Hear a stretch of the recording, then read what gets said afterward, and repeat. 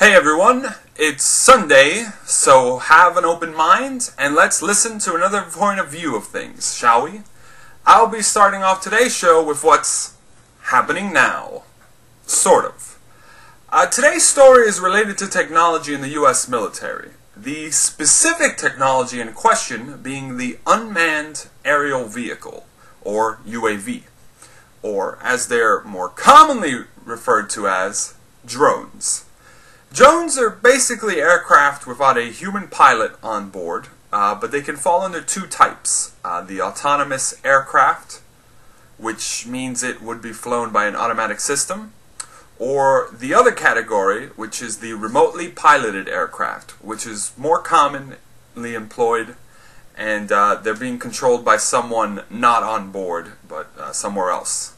The idea of a drone has actually been around for over a century. In the mid-1800s, Austria actually used unmanned bomb-filled balloons to attack Venice. And since then, they have been improved upon throughout the years. Sure, many of the earlier versions weren't as effective or as accurate until after the new millennium in 2000. But unmanned aircrafts as an idea aren't new. That said, drones are being used a lot more now. And the US specifically has been using drones in its war against Al-Qaeda and other extremist groups in the Middle East heavily these days. The results have been very deadly, and while terrorists have learned to fear these unmanned flying machines of death, in many ways so have innocent bystanders. Drones might take out their targets, but sometimes unintended casualties occur. A recent example of this was revealed by President Barack Obama to have occurred back in January 15th of this year. In an address to the US nation this past week, he stated that a drone strike that killed then Al-Qaeda leader Ahmed Farouk also resulted in the deaths of two hostages. They were US consultant Warren Weinstein and Italian aid worker Giovanni Loporto. There isn't much more to the story than that. I mean, it was an anti-terror operation gone slightly wrong that resulted in the tragic loss of two individuals. But it's more about what this story represents and the question about whether the usage of drones is worth the benefits that it raises.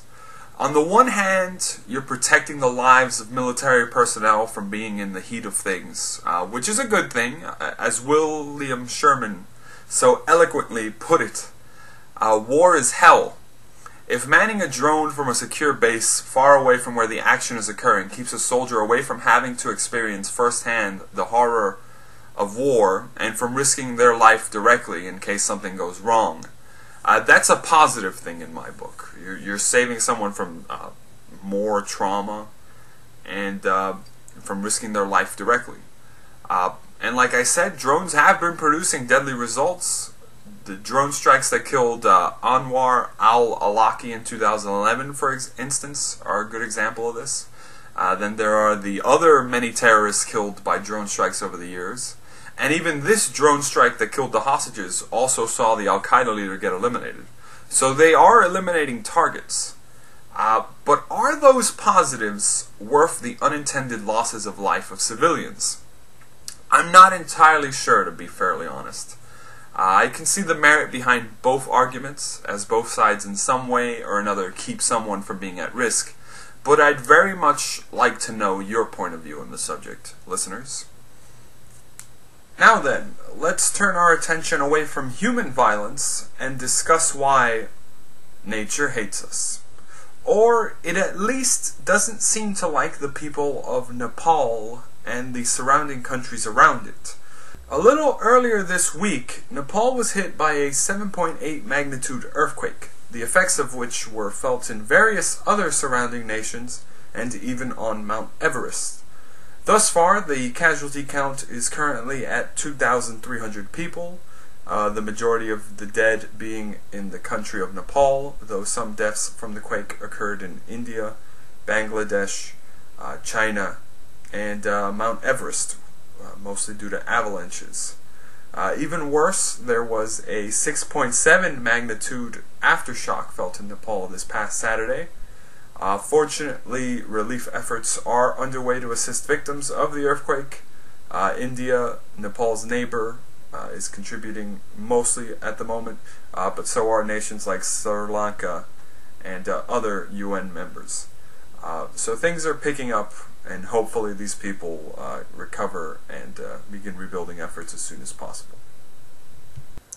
Alright, now then, here's a recommendation. Today's recommendation is a trilogy of books written by an author I've mentioned before in a prior edition. It's a trilogy that's been adapted into a trilogy of films. The three books are part of the Lord of the Rings trilogy and are titled The Fellowship of the Ring, The Two Towers, and The Return of the King by J.R.R. Tolkien.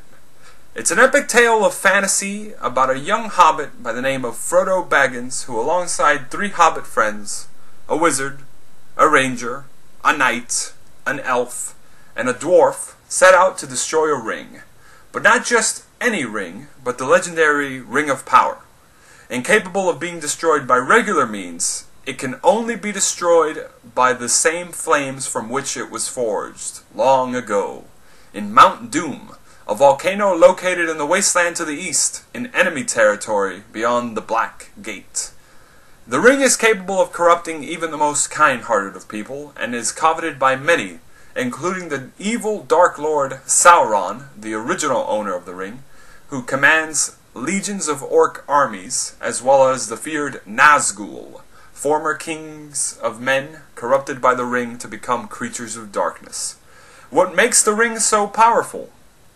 Can Frodo trust his allies to not turn on him? Will he be swayed by the Ring of Power? And who is Gollum? If you want to know the answers to these questions and more, then I encourage you to read the books. That said, enjoy the rest of your Sunday and have a great week.